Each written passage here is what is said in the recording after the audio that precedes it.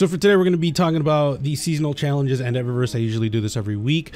I am currently streaming right now on twitch.tv/Fixedtony. I have it in the screen right now. So if you guys want to come and check it out and talk and whatnot, I'd love and appreciate that. But let's get started with the actual challenges. Wayfinder's Voyage 6. Use the Wayfinder's Compass to complete Wayfinder's Voyage 6. Also, defeat scoring anywhere in the system. Powerful scoring in the alignment activity grant bonus progress. This is pretty funny considering last week it said Hive, but it's actually fucking scorn. So that's pretty funny. Astral Telemetry 3. Gather parallax trajectories from playlists or astral alignment activities or from ascendant anchors found on destinations and in the Shattered Realm activity. This one you'll get over time. I had it completed already when I first log into the game. This one, obviously just play the activity. Like, I don't even know why I have to say that. Solar Fusion Power. Defeat combatants with fusion rifles and solar melee attacks. Combatants defeated in Shattered Realm activity will grant bonus progress. So obviously you're going to want to complete this in the Shattered Realm. And that's really it. Like, you could use literally what I have on right now, which is Cartesian coordinate and 1000 voice. If you don't have 1000, then just use Cartesian. If you don't have that, literally any fusion rifle, because it doesn't have to be solar. And as for the melee, I'm using Gunslinger right now, but you can literally use anything else. Titans and Warlocks, you know your thing as well. So yeah, that one's not too hard at all. Just do your job. For the next one, it's Advanced Ley Liner. Complete rounds of astral alignment and install paracausal batteries. This one's not hard. Just do the activity. Honestly, these are all just do what you usually do. Just add a weapon here and or complete alignment rounds. Not hard at all. Apex Armor, Masterwork a piece of armor. Unfortunately, this does not work retroactively because I've already done that like 3 times this season. So that's unfortunate. I should remember they usually have this. But if you don't have any materials, then just do a bunch of Nightfalls, and you don't even have to do like the high level ones. Just do like the hero version, and then you'll get enough of the not shards, but the one below shards. Let me just show you. You'll get enough of these enhancement prisms, and then once you have like around 50, I would go to whoever sells armor stuff and then just buy an ascendant shard. It's not that expensive. It's only 10 enhancement prisms, 50,000 glimmer, and I think like 100 legendary shards. So this was not expensive unless you're starting out. Then I don't even know why you're worrying about this bounty, considering there's a lot more stuff to be worrying about as a newer player. And Display of Dominance. Acquire the Crucible Ornament for Ascendancy. This one's not hard. Just depending on if you don't like PvP or not, and if you've already gotten the weapon, you will have to reset it and go back again.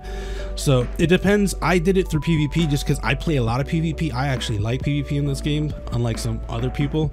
So this one may be hard or may be annoying to you.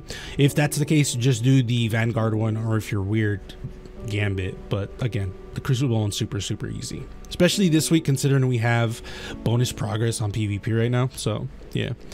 And then last but not least, Sling the Stone. Sling the Stone, Stagger, Pierce, and Disrupt champions. This was not hard if you do a lot of Nightfalls, and this is gonna come to you naturally. You don't even have to do Nightfalls. You can just do the lost sectors, the high level ones, and that will still count. Literally anywhere where there's champions, you'll most likely complete this. So this one's not even that crazy. Let's look at Eververse for this week. And for this week, she is gonna have, if the game ever loads. For this week, she has It's Over, the Queen's Guard, which I'm not a big fan of this skin, but it looks really cool. I'm not saying it's not cool. It's just that I like the skin I already have for it. Cabal Entrance and Hazard Pay, which, yo, that looks good. That looks pretty good. I'm happy I got it. It definitely looks super cool. And then for the free stuff, we get Drum Roll, which I haven't even seen. Okay. The Nemean Strides, so the boots are available for each class, which is really cool. So definitely pick those up if you're getting them weekly. The Orb Weaver Shell, which is super cool. I might actually scoop this up because I have a Fallen themed hunter, and this is obviously Fallen, so I might do it. Immoderate Splendor, which I've never been a big fan of this skin, I'm not gonna lie to you guys.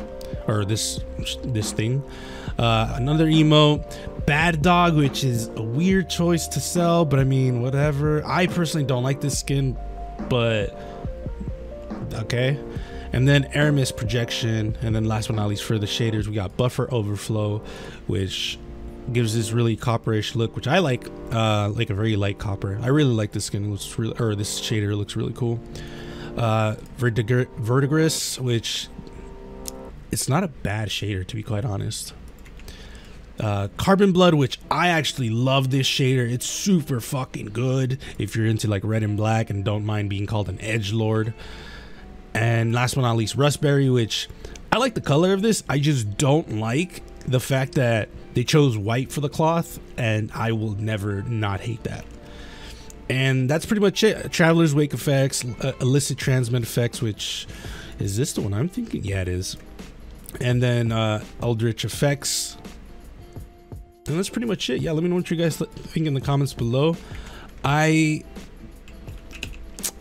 I'm not gonna lie, I'm happy they're at least selling the Nemean Strides, because I have a build idea for my Titan. And now we just wait for the chest piece and the helmet, which I think the helmet looks super fucking dope on a lot of characters. Let me know your thoughts in comments below. If you have any questions, comments, let me know in the comments below. I'll definitely answer them. These are not really hard. The reason I haven't completed all of these is because I've been playing another game, which I will talk about in a separate video. But yeah, be safe guys, and I'll see you guys later.